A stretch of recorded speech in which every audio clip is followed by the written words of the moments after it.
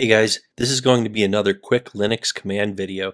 Check the link in the description for more info and for copy and paste examples. The Linux ls command lists files within a directory, or it'll show you what files exist in that directory basically. So you can type ls and it will show you what files are there in columns like this. So you can also type ls-l to see details. So this will give you one column of file names and a column for each detail. So you have file permissions, you have the owner, the user that owns it, and the group that owns it, which is the same, and in this case, and you will see the size. So this one is size 0. This is 4096 bytes, and you will see the date and time that the file was last modified, and you will see the file name. So another handy thing you can do is instead of a -L, you can have a -1. And this will give you all of your output in one single column, but without the details. So that's a handy thing to be aware of. Now the other thing you can do is type a -A to show all files, including hidden files. So notice by default, it won't show you hidden files. Now any file that starts with a dot is a hidden file. Usually that's done to hide configuration files so you don't clutter up a directory. But in any case, yeah, anything with a dot is a hidden file. So notice down here, no hidden files. Over here we have this one right here, a dot file, another dot file. Those are hidden files. They start with a dot. Now notice these two over here. A single dot is just a placeholder. It kind of represents your current directory, and a double dot represents your parent directory. So you could use those when navigating the file system, and those two things are the dot and the double dot are common in all Unix and Linux file systems. That's basically just how they work. So another thing you can do, you can, instead of a -lowercase a, you can say -uppercase a, and this will show you hidden files. So you still have your dot files like this one and this one, for example, but you won't have a dot or a double dot, so no current or parent directory. Since you already know those are in every single directory, they're not really useful, so you can just use a capital A to exclude those. Usually I don't bother to do that. I probably should, but it's just habit, I guess. So in any case, you can sort these by time. So you can say ls-t, and you can do ls-tr to sort them in reverse.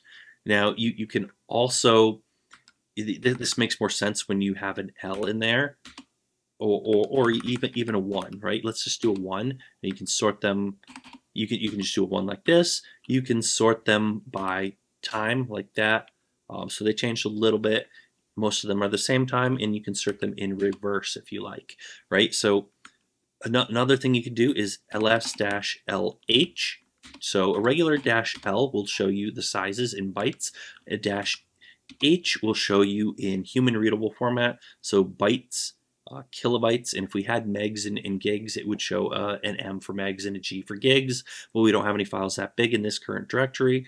In any case, the other thing you can do, so after this we have LH, and the other thing, or a common thing that is almost like muscle memory, is ls-latrh, and you can just get all the details and show everything without having to think about it. And a lot of times I just do this without even thinking, but a common thing to use. Now another useful option is capital R. So this will recursively show you everything in all subdirectories. So like this, and the output's a little bit messier, but you can see everything in the current directory, and you can see everything under dir1, and then everything under like dir1 sub 3, so inside this subdirectory, and so on and so forth. So that's pretty handy to be able to do. Normally I would just use the find command or the tree command for that, but you can also do it with the ls command.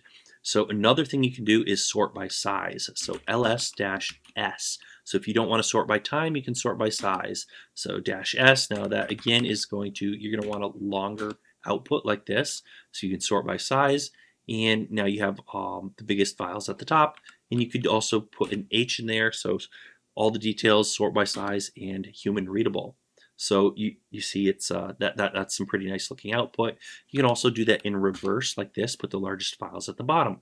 So another useful thing to do. So what else do we want to do? So you can also say, you can also show just directories and not the contents of a directory. Now, for example, let's say if we listed dir1, right? It's going to show us the files and subdirectories inside dir1. Now, what if we don't want to see that? We just want to list dir1.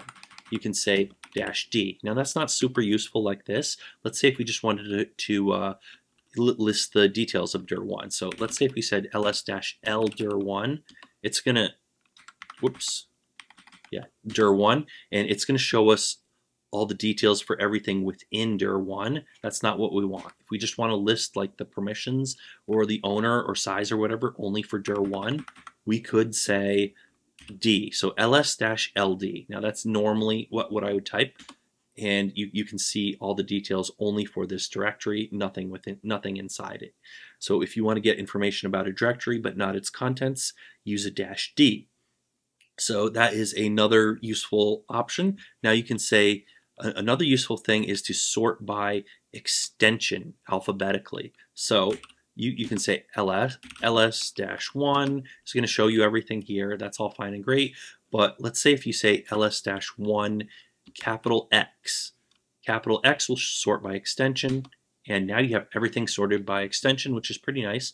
All your .txt files here, PNG files here, you got a PDF in there, some JPEGs, a DAT file, some subdirectories and directories, and so on.